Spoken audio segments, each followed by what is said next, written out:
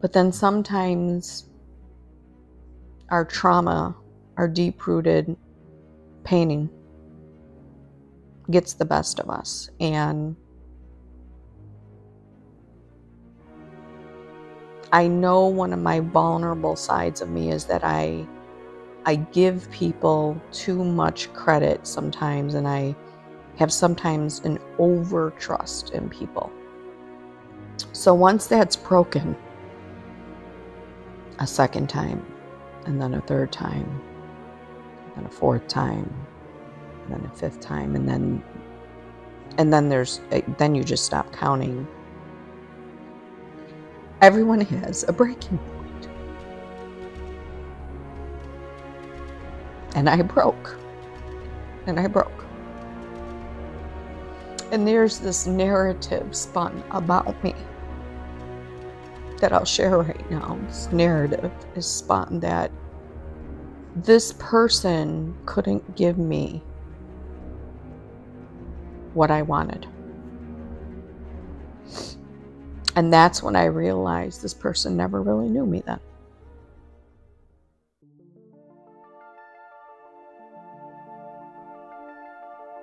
Because all I wanted was trust and unconditional love. And then everything else is extra.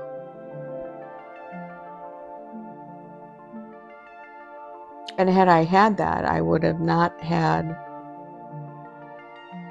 to possibly want other things. I don't know. So this narrative got spun about me that I wanted other things, and I wanted things that my ex-husband couldn't give me, and that's just not true. I don't know where or how that turned into a narrative for myself, but that's not my narrative, and that wasn't at all what I wanted.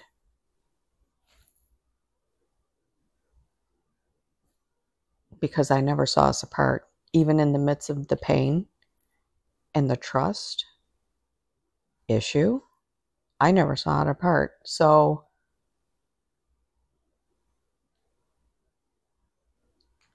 I think that it makes you realize that maybe there's something deeper going on here that maybe you just didn't see. Maybe you just didn't see. And when I broke, I couldn't do it anymore, so I left. Because it was becoming an unhealthy thing for myself, because I saw myself deteriorating at a very rapid pace. And I had to be strong for my children. I had to be the best mother I could be for them.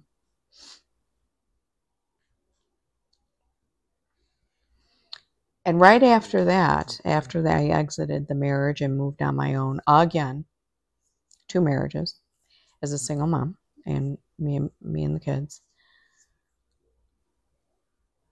my health issues started again, after all this time, again. And I ignored them. I knew they were coming. I felt them. I told you, I've been going through these physical symptoms for over 2 years. And I knew they were there. I knew my memory started first. It's the memory. I was becoming forgetful, very forgetful. And my kids will tell you I was the list keeper in my brain. I'm organized. I'm overly organized. I ran my business to a high 6-figure business on my own. Nobody helped me. And I made more in my business than I did as a healthcare provider. That's how much I was taken advantage of as in the healthcare industry. So, and that is why I chose to never, ever, ever work for somebody again, ever. Nobody was ever going to dictate my life and what I do for myself. As a business owner, I get to make my own decisions. You see, I'm walking well. I'm numb, but I'm walking. I was able to get out of the couch without stopping. I was able to physically get up. I'm walking slow because I do get wobbly and I get a little dizzy, so I tend to pass out. But I was able to get up. And this is not dehydration, folks, just so you know. I'm fully aware what that is. That's not this. So I started having these symptoms the minute I got in on my own space and with my kids. But I hid it from them because I didn't want them to worry. I had had cancer before, twice. And I had noticed some physical symptoms coming on, such as MS style symptoms, because I refused to say that I have anything. That's just how I live. I just refuse. I am not going to diagnose with anything because I don't have it. I might have the symptoms or the ailments, but those are meant to be healed. So I hid it. And I hid it up until May when I couldn't handle what was going on in my body anymore. And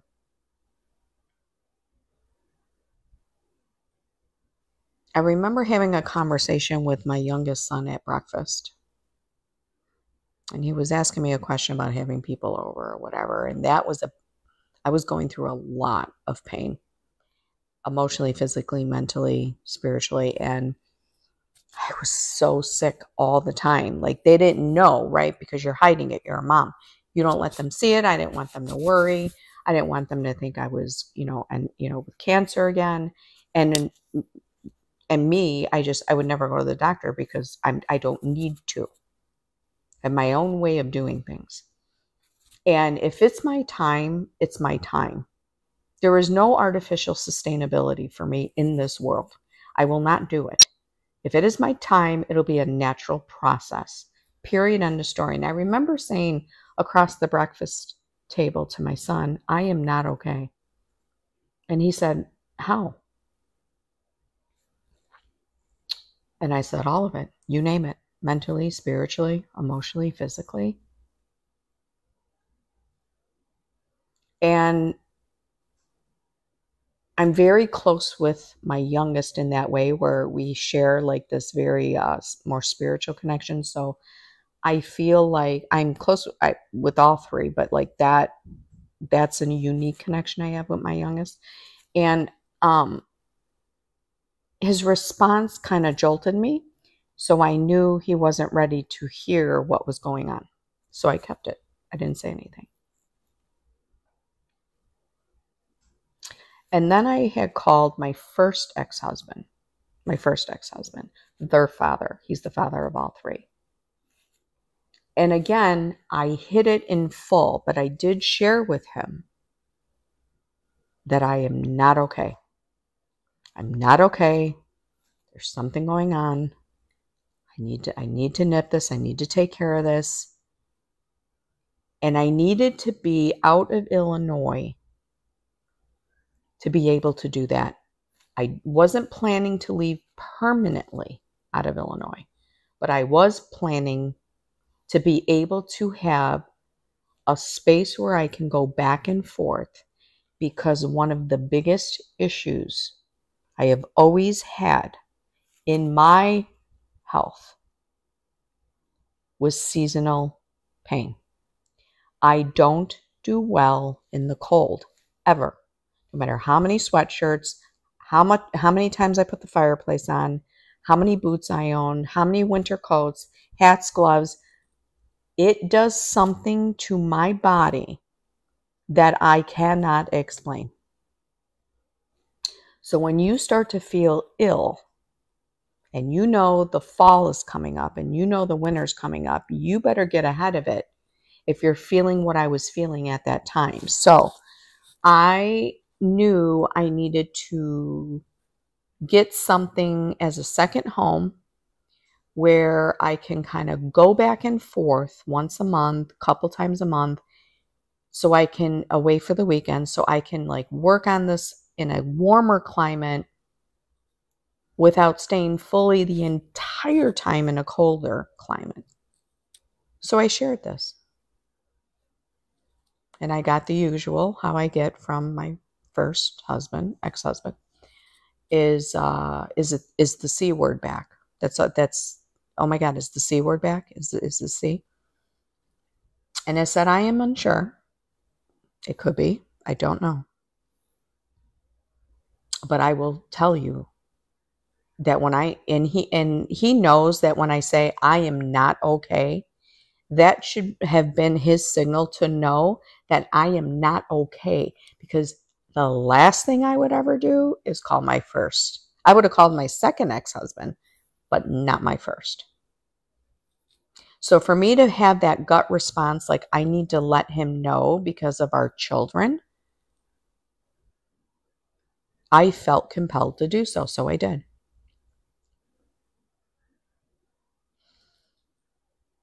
And what happened after that, and the response I got, I thought I was being supported. I thought I was being supported. I thought there was an understanding. I thought he heard me, actually. I thought he heard me enough to go, all right, well, we'll get through this and kind of tell me what you need. And that's what I heard. And I had thought he heard me. But a month later, all that changed. All that changed. And suddenly, there was almost like this energetic ghosting of the energy, almost like I felt like I was out in this abyss by myself. And now I'm trying to figure out how to navigate it. And Walker and I were dating at this time. He was already living in Illinois in his apartment. So at least I had an outlet. I was able to have that love and support from the person I was dating while I was going through this all by myself, because I didn't know what to do. I did not know what to do because I had not experienced these physical symptoms in this way. And I also had not experienced the mindset that I was having in this way. And if I can explain it to anyone who's had what I've experienced, it would be something along the lines of early dementia. And he will tell you, Walker will tell you, that's what I thought I was having. I thought I was having early stages of MS and dementia combined. I wasn't fully convinced it was the C word, but I was scared. I was scared. Especially because my irritability factor and my frustration and my anger, because of what I was going through day to day and I could not share it, was beginning to really grow inside of me. But oddly, here is what I was up against. That had I said that this was really what I finally was comfortable with sharing, and had I spoken the truth, and had I said what was really going on with me, there's a belief system that if you don't have a diagnosis, you don't have it. You're making it up. You're exaggerating. You're looking for attention. This isn't really happening. It's all in your head. It's just, you're making excuses, like, because I've had that before. I've been through that. Remember, I've already gone through cancer twice, right? So, not to mention, I spent years and years and years of struggling with these ailments and my mind, because I stayed in Illinois when I never wanted to be there to begin with. I've been wanting to leave Illinois since I was young, because I don't do well in winter climates. But when you have a life and you meet a partner and you get married and you have children together, your dreams and goals of doing other things doesn't always come to be, because you do what's right by your family. You choose things for your family. You choose things for your children, right? You choose things to do well by your spouse. You choose, if they have a career, if they have family, and they have all these things. It doesn't matter what I wanted as a mom. No, what I wanted didn't matter at all, because you got to do what you have to do for your family. So I have struggled with the cold weather for years, mentally, emotionally, physically, and spiritually. But there comes a time in your life when you reach a certain age that catches up to you, especially when you're going through an illness, a disease process, a disruption in the body, energy being thrown at you in all different ways, right? There's just this, I'm sorry, I'm moving around so much I can't, there's screaming outside and the lighting, and because I'm so thin, I know it looks like my hair is thick, but it's not. If I was to pull my hair, I have it styled just to cover the areas that are super thin, almost looking like it's balding, just so I feel good about it. But you can see my whole crown. If I was to shine a light, it looks like I just have hair coming out from this almost bald styled area. So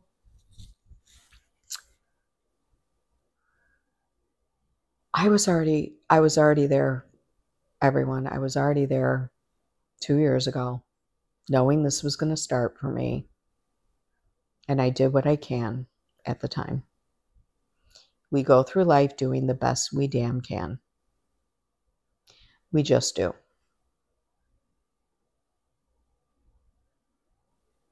And so, this situation where I thought everyone understood and everyone heard me, understood. And it's my fault, and I take full responsibility for not speaking my truth, for hiding what I was going through, for hiding the physical ailments I was having, to hide this feeling of like this early stage dementia, these things. And almost all the symptoms I was having before my thyroid cancer, they were all there before I even got the diagnosis. All the symptoms that happened the second time, I thought, do I have this again? All those symptoms are there. So it's a trickery, right? Because even in the real world of medicine, it takes forever sometimes to get a diagnosis. Months, years. Sometimes it's even misdiagnosed. So this is normal. This is normal. And so that experience of me not speaking my truth really hit home for me. And that created another life-altering, life-changing event for me a few months later, which I'm not going to speak about in this video. But it did, because the pain I was going through and when you're going through something, if anyone knows anything about early stage dementia, the first thing that goes, especially for a woman over 50, especially for a woman who had already just gone through menopause, which is me. I was menopausal, and moods change. Moods are very difficult to navigate. Very difficult, no matter how much ashwagandha I took, because there was just a lot, up, down, up, down, up, down. I just came off a divorce, and then suddenly I'm sick, and then all these things are happening, right? Life's changing, and then I'm trying to I have a, sort of a dating experience going on for somebody who's, so supportive, not to mention very well versed in the medical world and the spiritual world, and he was a master healer, and just He's been a physical trainer his whole life. He wrote a nutritionist book. Like, he's very well versed in the world. We share the exact same loves. I never thought I'd meet that mirror, right? So there was a lot going on that led to the next event. And what does this have to do with yesterday? Is that my physical, mental, emotional, and spiritual disruption that was happening during that time right after I got divorced didn't allow me to grieve that marriage. I thought I had healed from it by just being strong and forgiving and taking accountability and, loving this person from afar still. So for me, the ending of that marriage created this void inside of me that can't ever be filled. It can't. And Walker knows this. He's fully aware, and he's so supportive of it. In fact, if it wasn't for him, I probably would never have gotten through what I went through yesterday. But he's so understanding, and he really, really understands me. So it helps me be able to heal, not just what I'm going through physically, but emotionally and mentally, which happened to come to the surface yesterday.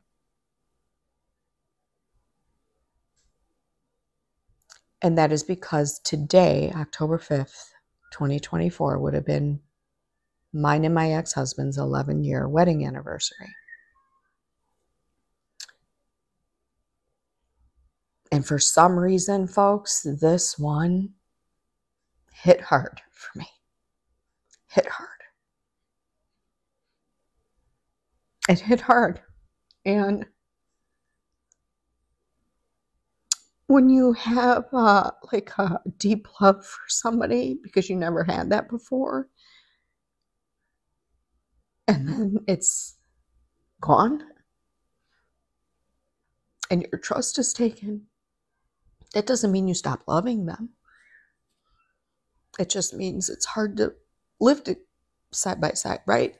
It's hard to stay in something when it becomes toxic. But I realized yesterday it's a void that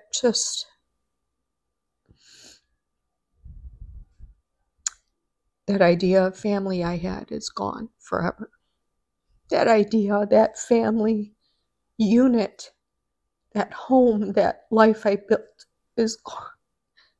It's gone. And I can't ever get it back. There's no rewinding the clock. There's no doing things different. There's just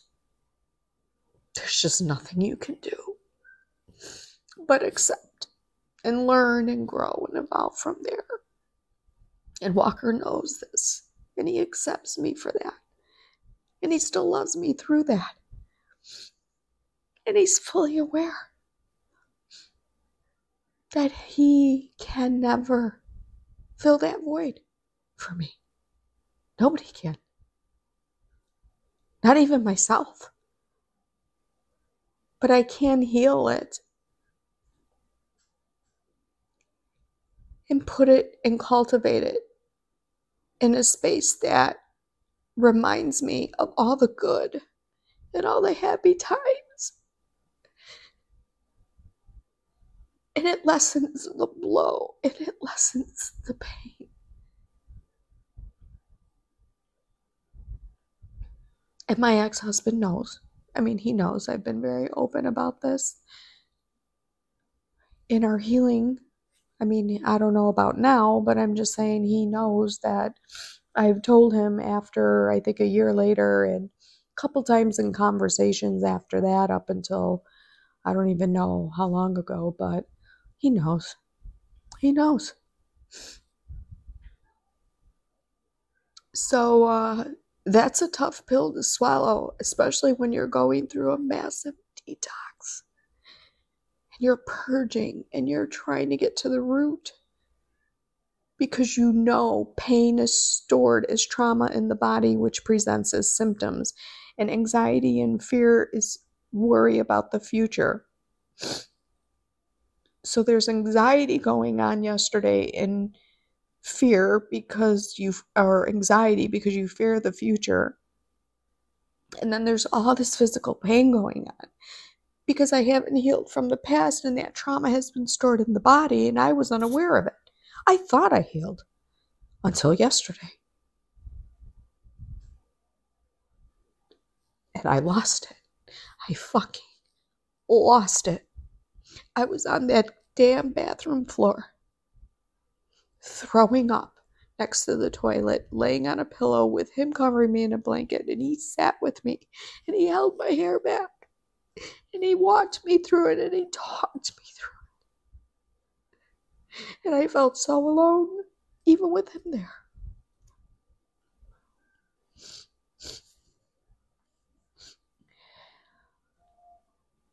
And I had to process and purge that up until today.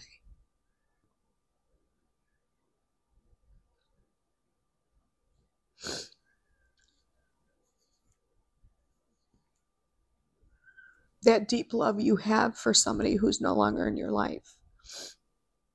That unconditional deep love is something that really is therapeutic and healing when you don't have any resentment or any anger.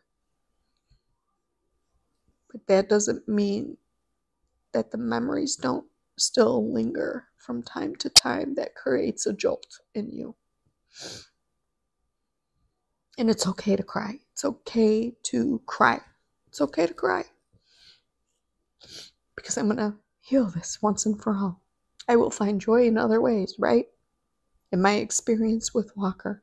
And the void won't be filled, but you know what? I'll cultivate it. And I'll create new memories, right? And it's okay. So once I purged and cleared that this morning, by noon my pain was gone today. Now I wouldn't say forever, but for today. Because remember I said there's good days and bad days when you're doing this.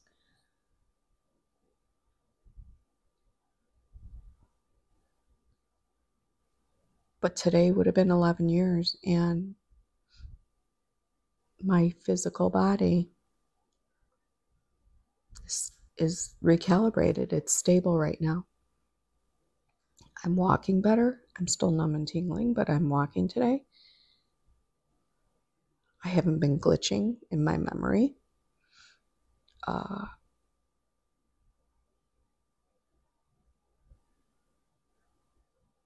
I'm not shaking. I'm coughing, yes, but I can raise my voice. It's still raspy and vibrating like that, but I don't have overproduction of phlegm today. I have not thrown up all day. So that's a win for me after what I've been going through, especially since the beginning of September. So that's a win for me.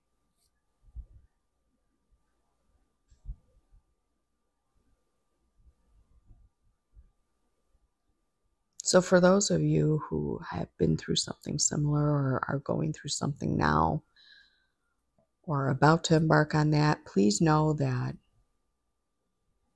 you just need to trust yourself. But you need to forgive yourself and you need to allow yourself to sit in the dark sometimes. You need to allow yourself to sit in the pain. You need to allow yourself the time to heal because there is no fast way to get to your healing. There's not. There's not. It is a friggin' journey all by itself. All by itself.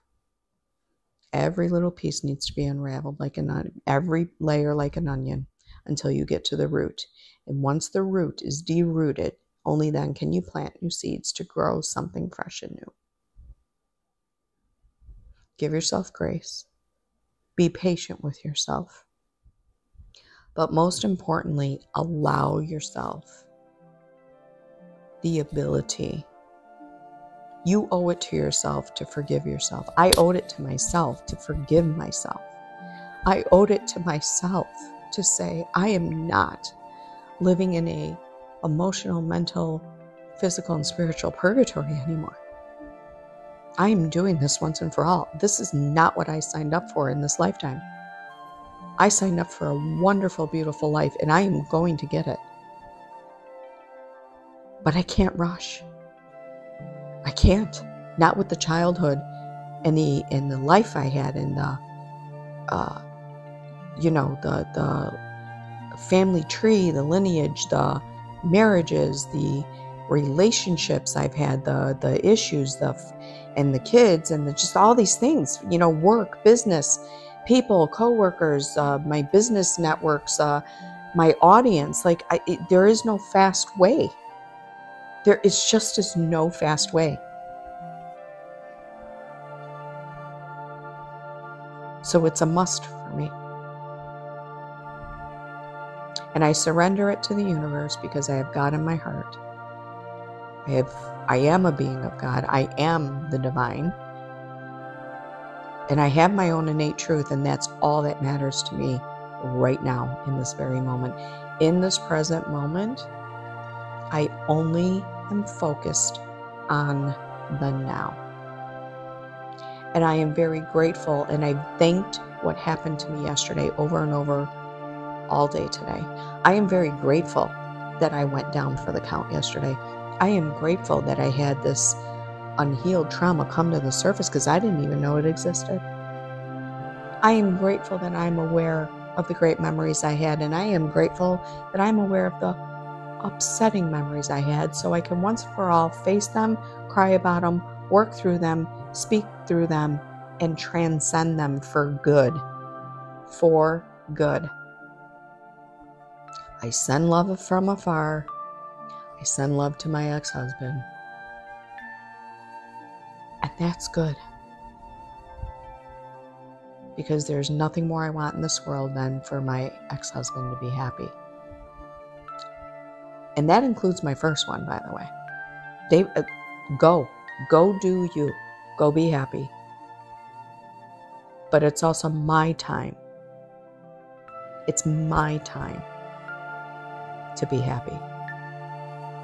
And it's my time to be happy by telling my own story with my own narrative and my own truth, and not allow everyone else to decide what my story is and then go narrate it for me. I am done living that life.